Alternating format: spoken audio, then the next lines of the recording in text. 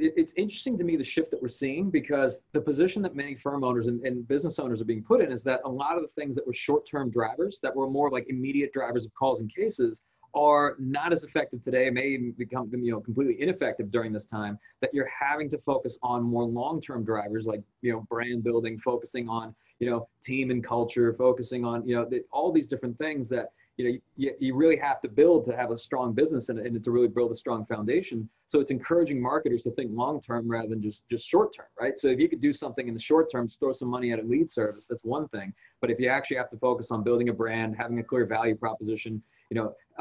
showing that you're making an impact on your community, all those things, that's what's working the best. And the firms that prioritize that prior to this are, you know, are doing better right now. But it doesn't mean that it's too late to focus on those things now.